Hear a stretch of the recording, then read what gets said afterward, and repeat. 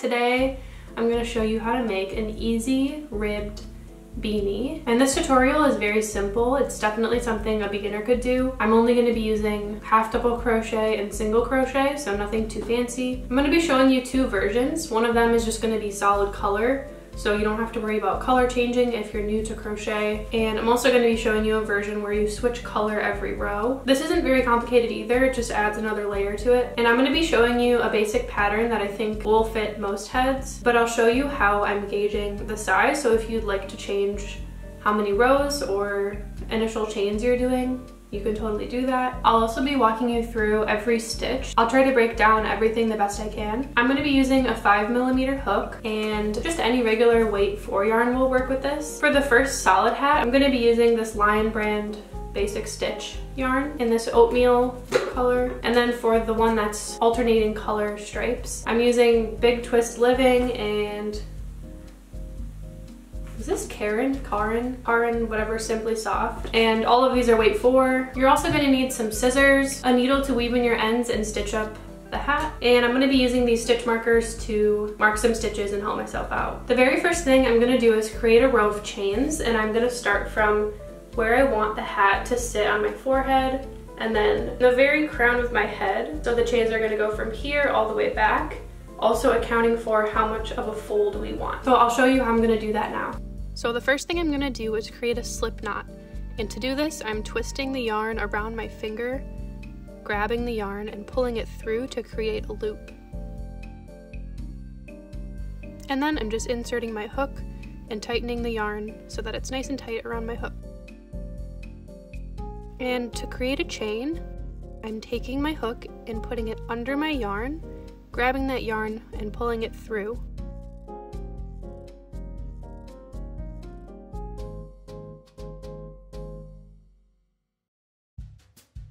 Yarning over, pulling up a loop. Yarning over, pulling up a loop. And I'm just going to continue this for 44 chains.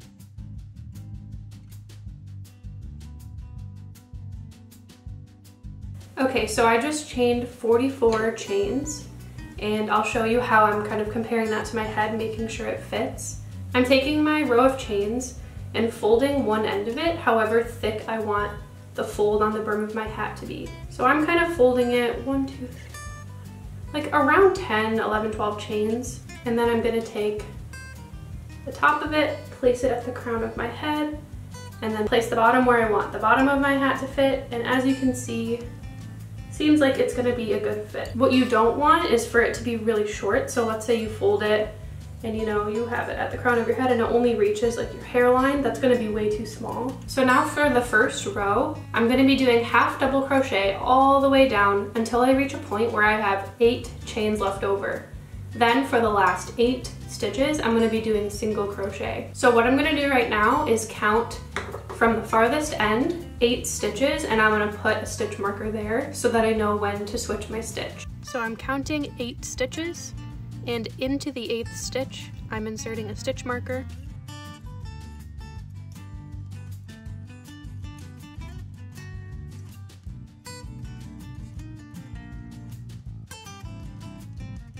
From the other end, I'm chaining 2 as a turning chain. So anytime we do a half double crochet, the turning chain will be 2 chains. And then skipping those 2 chains into the 3rd chain from my hook, I'm yarning over, inserting my hook into that chain, yarning over, pulling up a loop so that I have 3 loops on my hook, and then yarning over again and pulling through all 3 loops. And that is how you do a half double crochet. I'm repeating that process all the way across and stopping right before my stitch marker.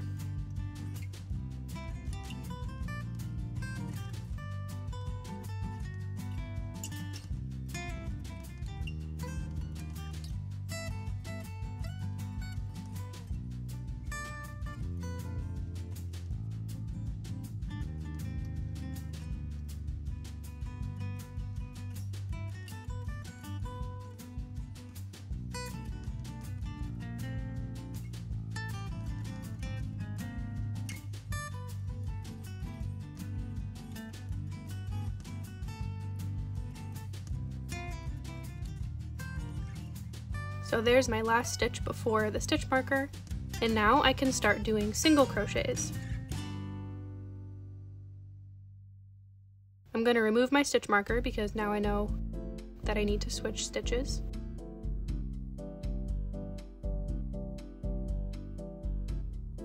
To do a single crochet, don't yarn over, just insert your hook, yarn over, pull up a loop, and then yarn over and pull through those 2.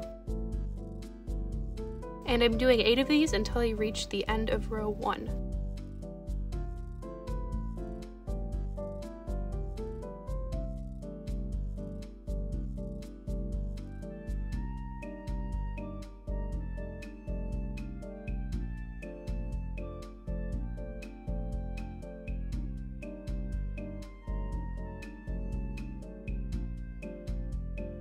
I've completed row 1, and now to help myself out on the next row, I'm counting 8 stitches from the left and inserting a stitch marker back in there so that I know when to switch from single crochet back to half double crochet, since we're working in the opposite direction now.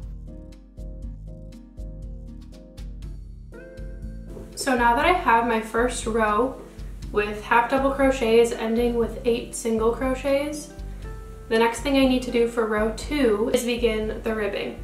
So how I'm going to do the ribbing is by doing the same stitches, working single crochets on top of single crochets and half double crochets on top of half double crochets, but I'm going to be working in the back loops only. The next thing we need to do is chain 1 as a turning chain, work 8 single crochets into the back loop, and then finish off the row by continuing half double crochets in the back loop. Now I need to turn to start more single crochets. So for a single crochet turning chain, I'm chaining 1, and now I need to start working in the back loops.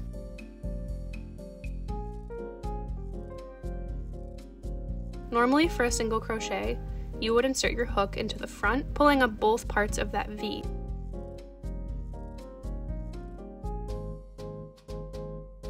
Instead, I'm inserting my hook in the center of the V and pulling up just that back loop, and then completing my single crochet.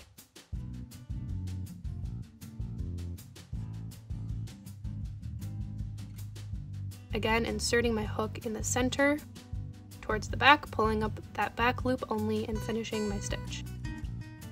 I'm repeating this for 8 stitches, including the stitch that my stitch marker is hooked around.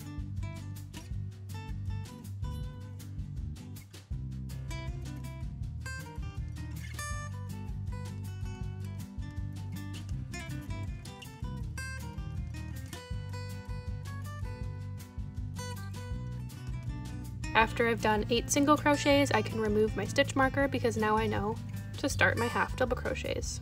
And I'm inserting it on the end just so I know which end has the single crochets. Now I can start doing my back loop half double crochets, and that is how I'm going to finish row 2.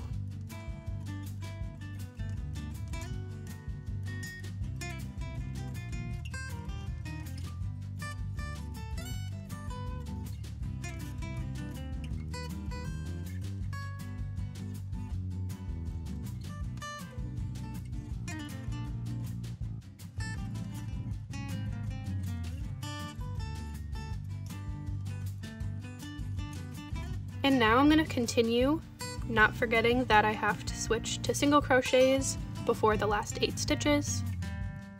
I'm chaining 2, turning my work and continuing back loop half double crochets. So the pattern is half double crochets, single crochets, chain 1, single crochets, half double crochets, chain 2, half double crochets, single crochets, chain 1, and so on.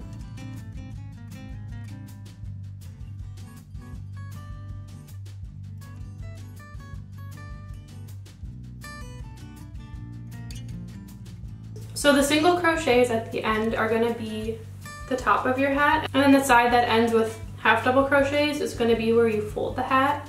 And we're basically working this wide enough for it to be able to wrap around our head and not be too tight, but you want to make sure you're not just wrapping it like this because there will be a fold, and that's going to make it a little bit tighter. So as you build it out, you want to make sure you keep holding it up to your head and making sure you're accounting for that fold.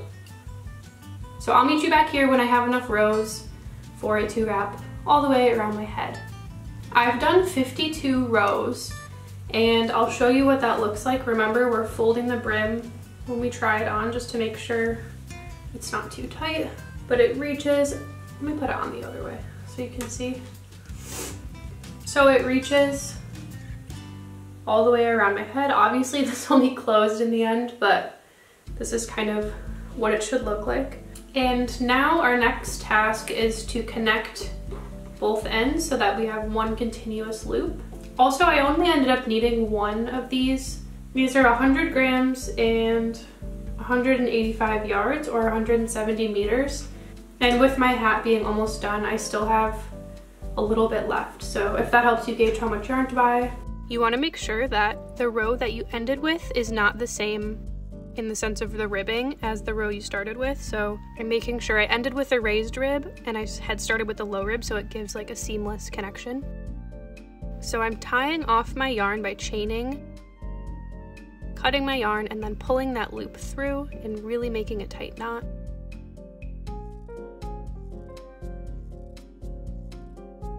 Now I'm going to be working right to left to connect my panels together. So start on the very right side and insert your hook into the same stitch on both sides.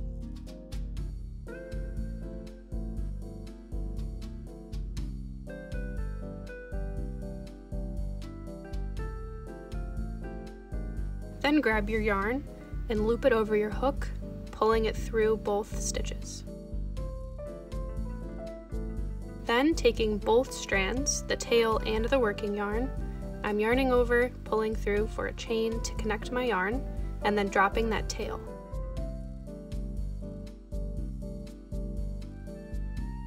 I'm continuing all the way across, working right to left, inserting my hook into the same stitch on both sides, and doing single crochets. So inserting hook to 1, inserting hook to 2, yarning over, pulling up a loop, yarning over and pulling through 2.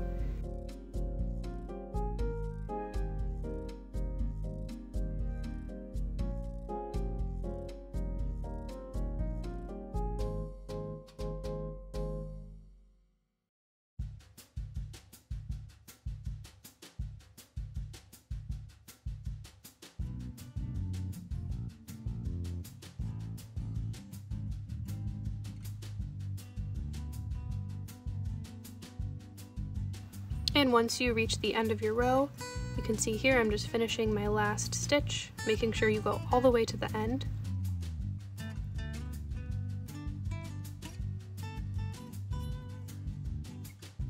With the yarn still connected, I'm measuring 2 times the height of my hat for yarn that I'm going to use to cinch the top of the hat.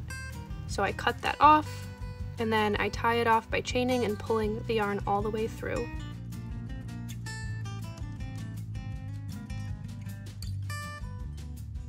I'm pulling really tight. And then I went back to the bottom to tie those 2 loose tails together just to secure the yarn I used to stitch the hat up.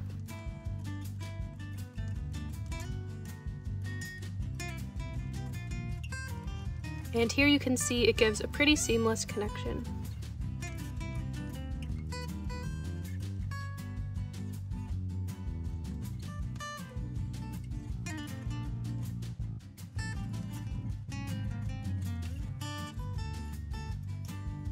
Now to cinch the hat, I'm connecting my yarn to the needle and starting where my yarn is connected, I'm just going to be alternating going below and above the ribbing.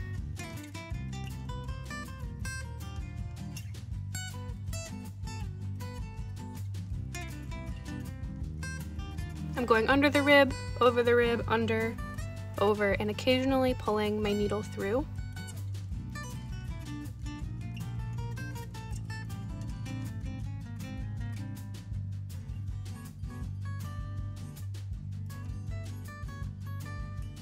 Again, over, under, and pulling my yarn through. And I'm just continuing that all the way around until I get back to where I started, which is where you'll see that loose tail from earlier. Alright, I made it all the way around, and I'm gonna pull the yarn that I was working with really, really tight to make sure I'm closing up that gap completely.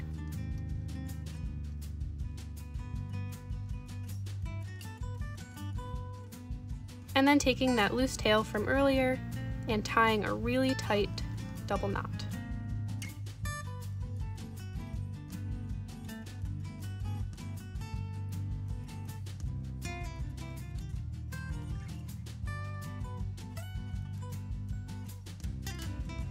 Then I'm taking my needle, and there's no science to this, but I'm just inserting it randomly across that hole to make sure that the gap is completely closed, pulling it tight each time.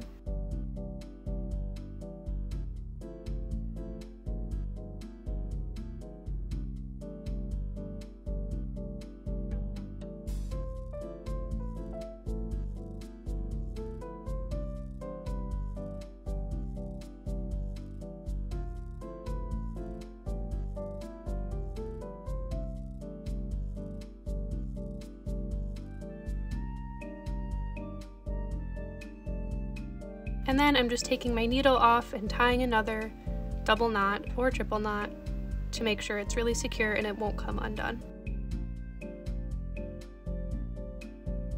Here I'm just snipping the tails so that they're a little bit shorter, turning the hat right side out, and then folding up the brim.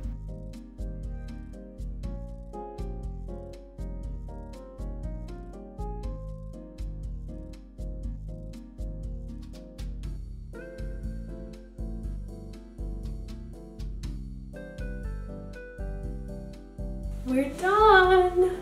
So here it is on. You can see that that measurement we took in the beginning was really important because it starts right where I wanted it on my forehead and goes all the way to the crown of my head. So now that I've showed you the single color version, I'm just going to show you really quickly how to change colors if you wanted to do something like this. So if you're a beginner and you've never alternated colors before, it's very easy, and I'll show you how to do that really quickly right now. So everything is business as usual.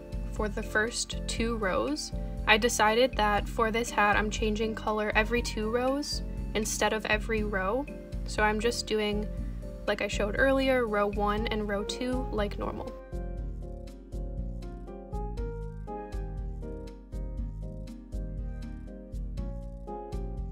Now on the last stitch of row 2, I'm yarning over, inserting my hook, and pulling up a loop. And before I finish my half double crochet, I'm gonna pull that yarn forward just to hold it tight, grab my new color,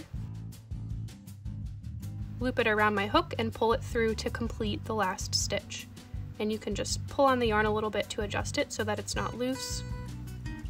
I'm pulling the new color's tail aside and chaining 2 with my new color as a turning chain. Now when I turn my work, when I work my half double crochets into the back loop, I'm also going to include the new color's tail and the old color's working yarn. This will allow me to continue with my first color once I reach the end of the pink, because it will be readily available instead of cutting it each time and having a million ends to weave in.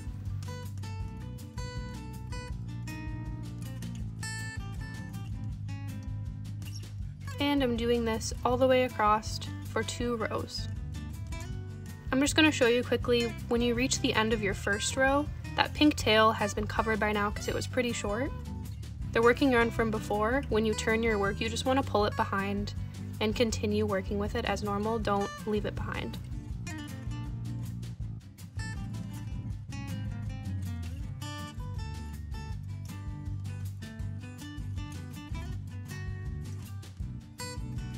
And this is how you'll change color each time. So once I finish row 2 of the pink, on my last stitch, instead of pulling the pink through to finish it, I am going to pull the pink aside and grab the green yarn that I was carrying, and then continue as normal carrying the pink yarn.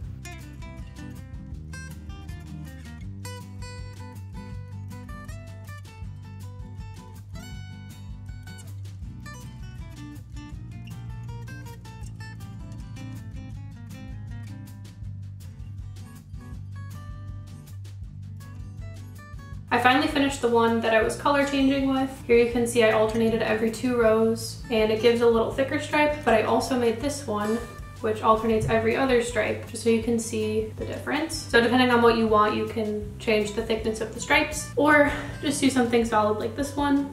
That's it for the tutorial today. If you make this beanie, I'd love to see your creations. So please tag me on Instagram or TikTok at eliznuts. I think that'd be so cool. And if you're struggling with something, please leave a comment and I'd love to help you out. I'm planning to make a few more easy, beginner-friendly tutorials in the near future. So subscribe to stay notified when those come out. And I will see you soon.